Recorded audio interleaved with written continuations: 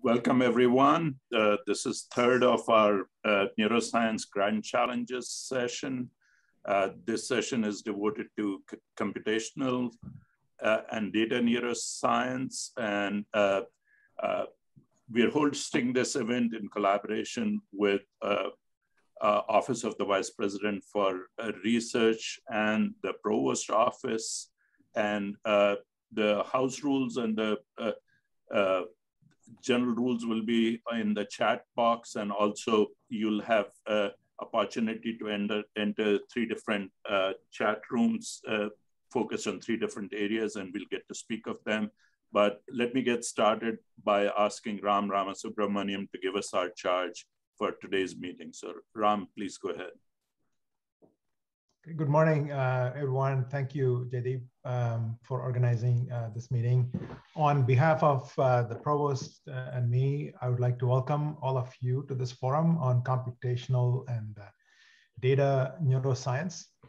As the topic suggests, it covers a broad spectrum of approaches in the use of computing to elucidate the functions of the brain, the development of diseases, and the response to various stimulations, including pharmacological agents. The approach could range from ab initio models of the brain to deciphering from the pathology of diseases and behavior through a variety of modalities, including imaging, behavioral studies, and simply from large volumes of longitudinal data available on human brain behavioral and clinical observations. So this is a vast topic from where I sit and see, from what I know. Given this breadth, some key questions to focus are, where does UVA's expertise intersect with this broad scope of computational and data neuroscience? What do we do well as individuals or as small groups now? And how can we coalesce into solving big chunks of this largest puzzle, physiology of the brain, understanding the brain and how it works, lives, degenerates, and responds to treatments, and repairs itself magically in many surprising ways. What are these chunks? We should discuss further and develop a focused and rightly scoped grand challenge questions where UVA can be preeminent. With your work and experiences and sharing them in this forum, we are confident that we can synthesize them in an inclusive panel discussion topic in the fall to further develop these grand challenge questions with the fidelity needed to deploy resources and help you achieve your research goals. I want to thank you again for your time, and I look forward to hearing the discussions and the summary at the end. Now back to Jaideep. We have three panel discussions today, and the leaders want to introduce each of their panel before we go into the panel. So let's begin with Aidong Zhang. Yeah, okay. Good morning, everyone. And I want to thank, to the VPR office and the Brain Institute for giving us this opportunity, and also recognize the computational and data importance to the neuroscience. So among the three topics we are organizing, well, people can read the other, topics too. So I'm organizing the multi-modal integration and analysis. So, so currently with all the new technologies, and we know brain imaging and also genomic wide array data are available. And also there are new opportunities to study the influence of genetics to the brain structure, so and functions. So that comes to how to integrate genetic data, clinical data, and imaging data, all different modalities into same format and to analyze the brain structure. So with that, in the AI, machine learning, data science, all these computational approaches, there are advanced approaches are available to deal with how to integrate and analyze different modalities and integrate them into a same format. However, there are a lot of issues to deal with missing data multi-scale, different scale, how do you deal with all these problems? So I think there are great challenges in this context and also a lot of opportunities also. So hope we will discuss this in the breakout session. And Jack? Yeah, thank you, Aidong. Yeah, this is super exciting. This whole area is really, to me, the kind of catalyst between a number of different areas in neuroscience that we're already excellent at here at the University of Virginia. I think everybody probably realizes we don't collect less data. We continue to collect more data, and the brain is a very rich area for large-scale data collection as well as analytics, not only here at UVA, but across the country and around the world with large-scale programs like the Human Connectome Project, the UK Biobank, various efforts in countries around the world. And it would be wonderful to see UVA be participant in those and bring some of our excellent tools and talent to bear on a lot of the challenges that present themselves with computational neuroscience. The theme I'll be running today will be the one on the network modeling. And this is like looking at how networks in the brain they interact. What are some of the mathematical principles we need to be kind of respectful of? What are some big ideas that we could bring to that particular space when we're looking at brain networks, both in health and in disease in the brain, using neuroimaging, EEG, as well as linking those with genomic and other data types. So I look forward to having some real nice chats with everybody. And now over to Tom. Hi, thanks. And thanks to Jaideep for organizing this discussion. So I'm going to be leading the computational neuroimaging breakout. And this is basically any kind of imaging that we might do. So this could be human imaging or animal imaging, and in vivo or ex vivo. So things like MRI, PET, EEG, but also microscopy. And we're going to discuss what are the challenges in analyzing that type of data and possibly at a large scale, lots of that data. It's very complex. What kind of computational resources do we need? What type of expertise do we need to be really strong in this area?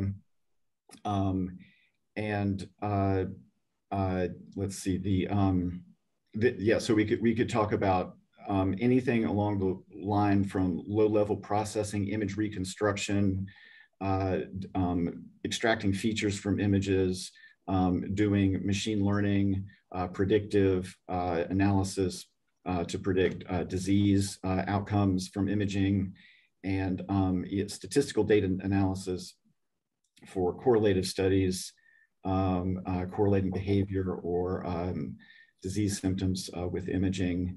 And so, yeah, so if you do imaging or you're interested in imaging, I welcome you to join that session. And I'll just make one more note about all three sessions. You kind of can see that we had trouble coming up with disjoint categories, and there's a lot of overlap between the three sessions. So many of you are probably interested in all three topic areas.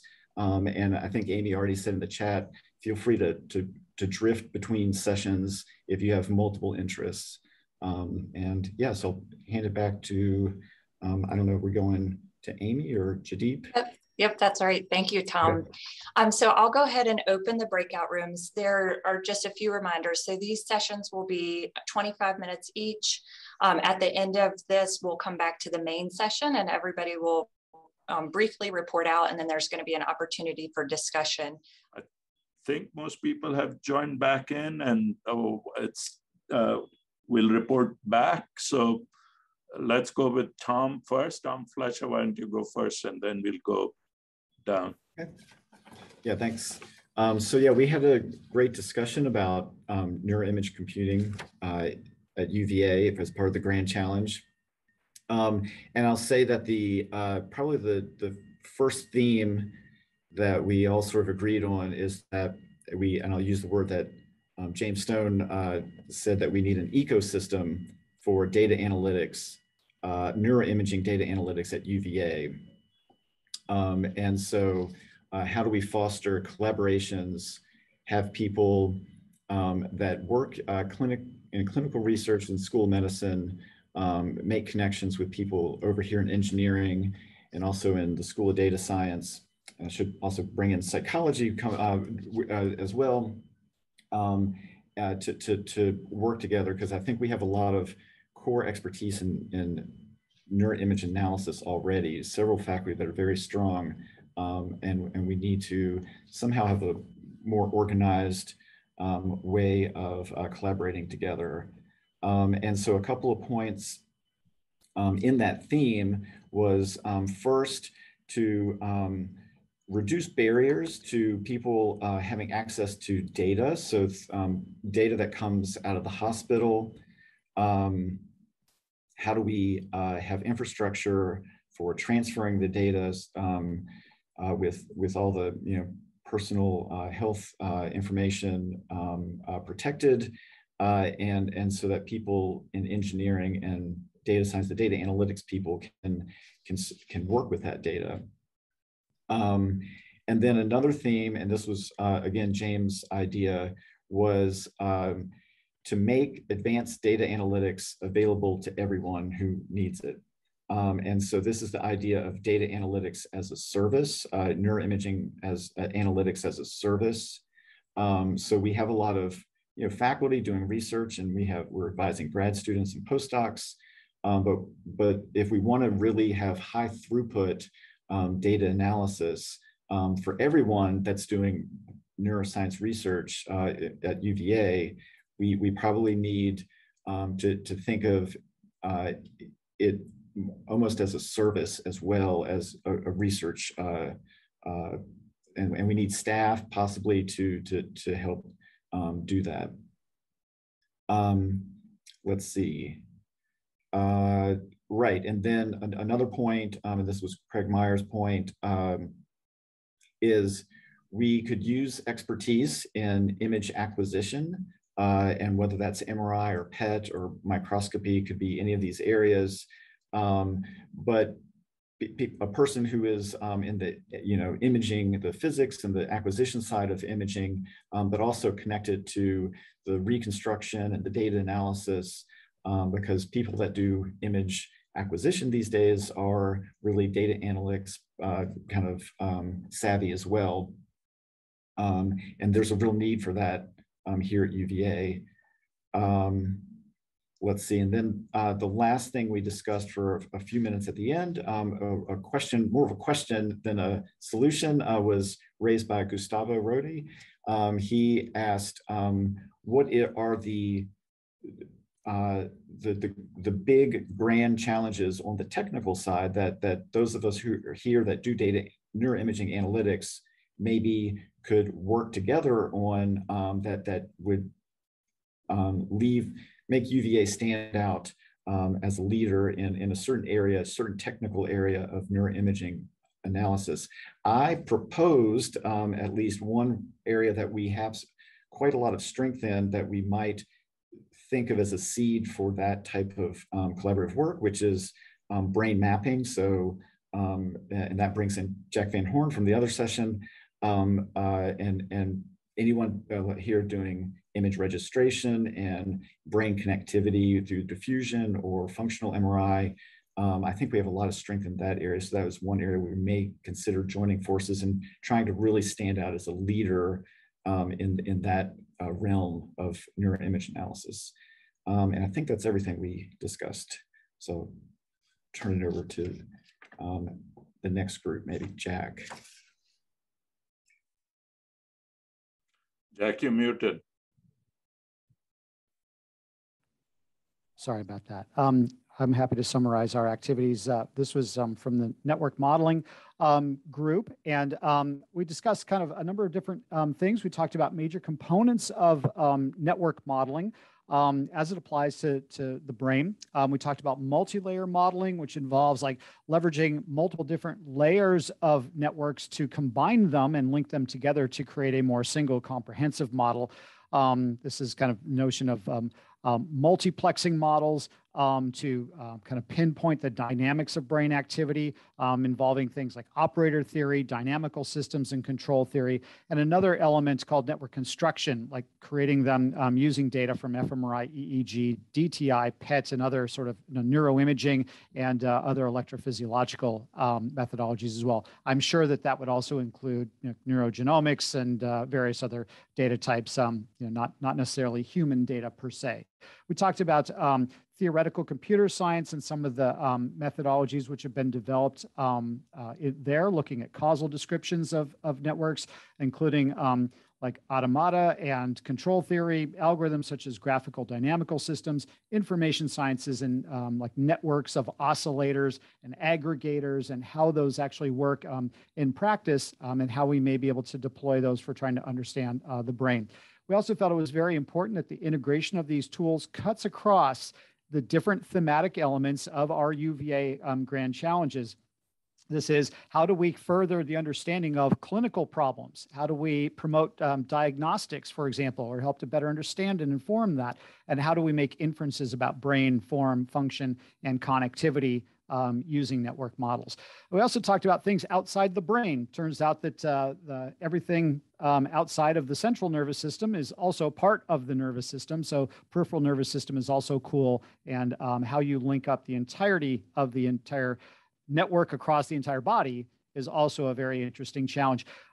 We also discussed how we have to make sure that the types of data that we collect can support the methods we develop. One thing which is particularly frustrating is developing a method that basically the data just are not strong enough to support. So things like sampling rate or spatial arrangement of the data needs to be sufficient to help make sure these models are appropriate. A couple of other things I would add is that we would certainly want computational methods to cut across, as I mentioned, all of our UVA themes in order to make us maximally competitive for current and future NIH and NSF funding initiatives. This includes U-class mechanisms, P-class mechanisms, or center grants, as well as standard R-class mechanisms. The NIH comes up with these, for example, quite frequently, and we would want to be maximally competitive.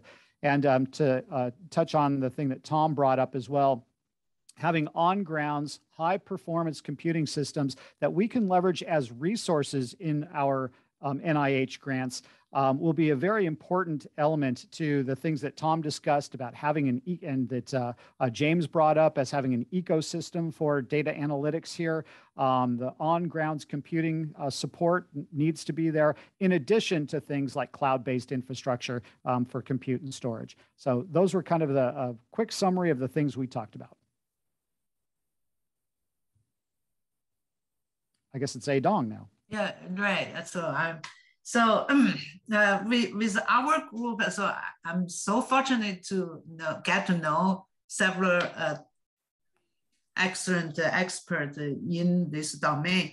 So in integration of multimodal analysis, so there are several issues, raised. There are some good issues. So first, the team mentioned, when you integrate different data set, different modalities, you always have this data fairness, explainability issues coming up in those integrated models. And there's another noticeable issue is people recognize we have different groups. So each group generates a small number of data, which are inefficient to apply machine learning. So how do we manage to apply bioinformatics approaches to handle small amount of data? So that is a very good issue, challenge also. And among other issues, the most important, I think I should mention respect Kevin, David, and I think also Jake also raised Henry. So the issue is they have different groups working individually, generating data in silo.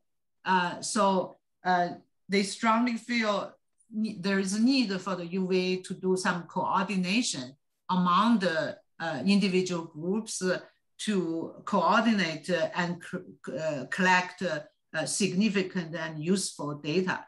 And I believe this aligns well with the NIH goal, they launched this bridge to AI, and they called for proposals on data generation, which are AI useful and AI applicable data sets. So, and from the point of collecting data, so you will keep in mind, what are the data which we should collect, which are going to be AI ready. So their theme is to collect the AI ready data and to be used, for the future applications.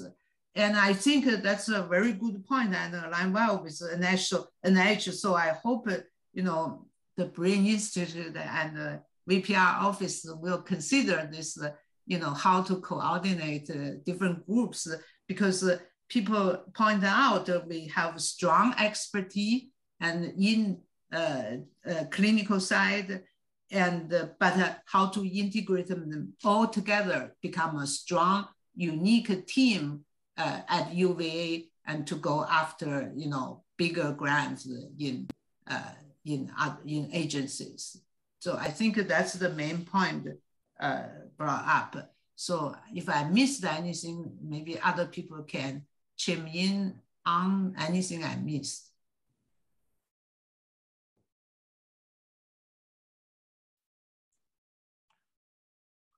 Now this is open for discussion. Other thoughts? I can say that this is the third session I'm in now, and I'm hearing many calls for connectivity or bringing together groups from multiple parts of the institution. Aidong just brought it up. I've heard it before. Why is this so important?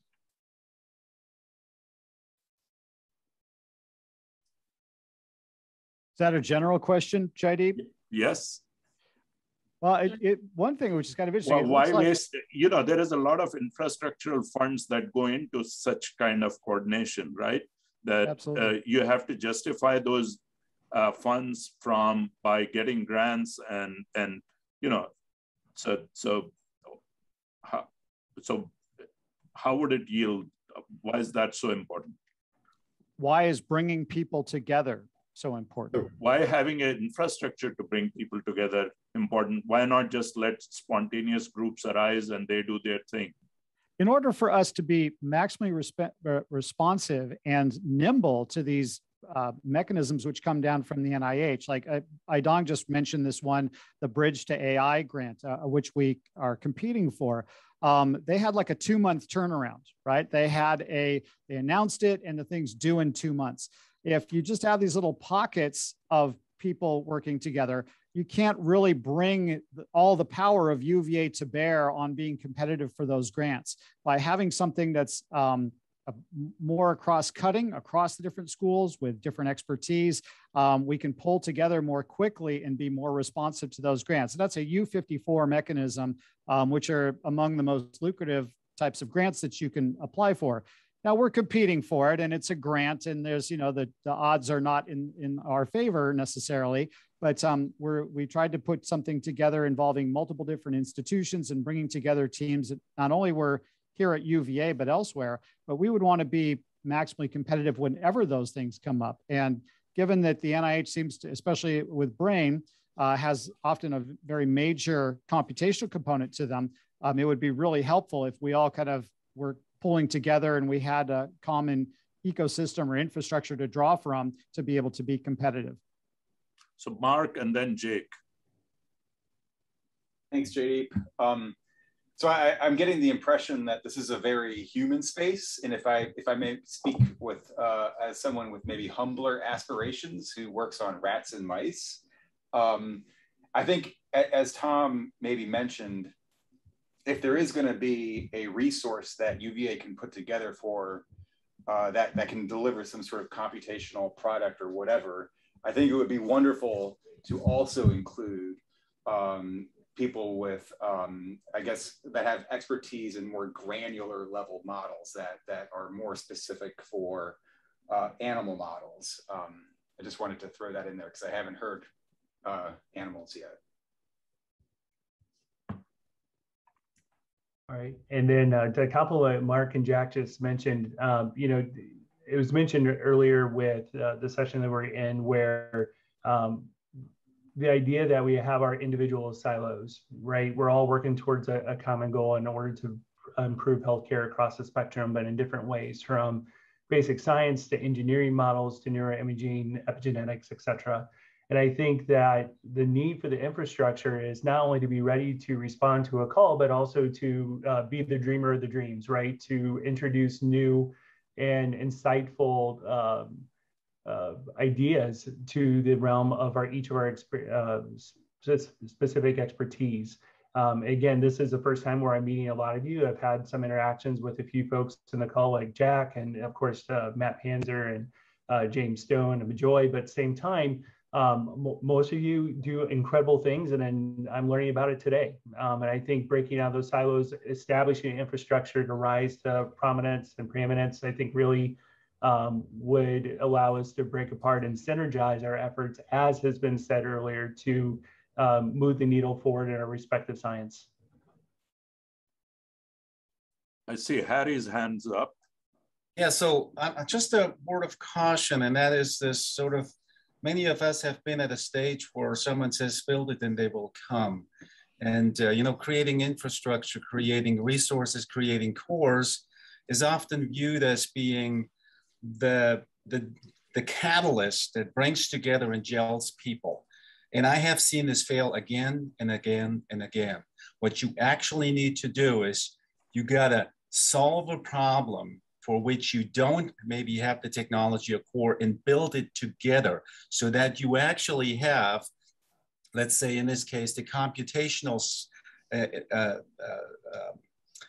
resources support solving a specific problem that gets a specific set of people initially in a room and working together, rather than putting it out there for everybody to join in. And that could be, as Mark said, that could be around modeling of neural circuits that could be tested in animal models, or it could be in the human space. It could be mining autism data, bringing that community together with an IDDRC community, whatever it may be. But I just want to be cautious that we're not just thinking about, let's create this big computational infrastructure with expertise and a couple of core leaders and whatnot, and hope that everybody will flock to it and will take advantage of it, because I've seen this fail many, many times, different places. Harry, can I reframe it as it has to be a grounds up approach rather than top down? Yes, I absolutely. So people have to want to bring this together and have a vision and say, this is the grant will end up applying for. It may not be 3 months from now, but it may be 2 years from now. But those things have to be there. But other thoughts, other ideas?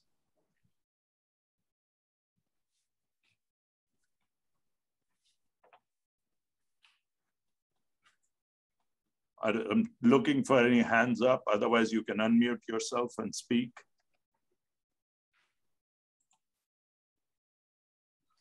Hey, right. So I'll just chime in on what Harry said. I think he's right, actually. I think it definitely should be from the ground up, because if you try to do it from the top down, you're never going to be able to figure out, like, even if you were building infrastructure to build some kind of global API to do machine learning, you're never going to get it right from the top down. So it probably does have to be project focused. I think what I was trying to say in our breakout is that it would be good if the product of that were somehow available so that everybody wasn't trying to independently reinvent that infrastructure. And maybe it's as simple as, and maybe this already exists, but maybe it's as simple as UVA has like a UVA GitHub thing where everybody can pull from and everybody knows where it is, and that's your infrastructure. But I think that, like, for me as a sort of clinically focused medical physicist with not a lot of coding time, it would be nice to be able to draw from something that I knew was likely to work without spending the first 2 months of my time trying to like rebuild that infrastructure to do basic data collection and processing that everybody else is already doing. That's all. Yeah, I'll just chime in. I think that's absolutely true. But the key is, how do I know what's on your GitHub or what to pick? And so there needs to be that talk. And that's the only way that these will ever be successful. So even though everything's built up from the ground, there needs to be a big overall vision on how everything works that is holistic in nature. And really what we've seen, and I've been in 3 of these now too, as an end user for a few and as a primary researcher in another, but it really seems that what's being proposed is a lot of tools that go across different themes. And it's about weaving these things together, not just saying, hey, we're going to invest in this one column, because as we know, and we had 3 breakout sessions that, you know, the leaders said these are all very overlapping, and they're all going to pull skills and expertise that are going to help in almost every thematic area that we have talked about in the last couple of weeks. So I think it's that overarching thing. And how do you get people who move across working with people who move up and down? And all those people need to be in the room at the same time. It can't be a core where you're waiting for someone to come to you and say, hey, I have this problem, how do you solve it? We need to be talking about the problem at the onset. And so it's that integration of multidisciplines that's really going to make this investment successful. All right. We're here. Yeah, all right, thank you, Matt. Let me just, we are almost out of time, so I wanted to invite Megan Barnett from Provost office. Megan has done strategic planning, is doing strategic planning for the Provost, and she's done it before for another institution and has been involved in planning for neuroscience. So Megan. Good, thank you. So on behalf of the Provost office and the VPR's office, thank you for participating in this. And some of you now for the 3rd time. I'm trying to actually recognize people, which is great. And as Jaideep said, in the other sessions, a lot of the projects that we've heard about and proposals and suggestions, they have all needed to draw on exactly the kinds of tools and methods and integration that you were talking about here today. So I think this is going to be a key part of whatever we end up doing. I have to say, I really like the way that Jake put it when he said, this will enable us to be sort of the dreamers of the dream. And that's exactly what this Grand Challenges process and the investment is supposed to do. It's supposed to help people dream big, and then we are going to try to invest and make it happen. So thank you all for participating. Thank you, everyone. And don't forget to post your ideas on IdeaNote. Thank you.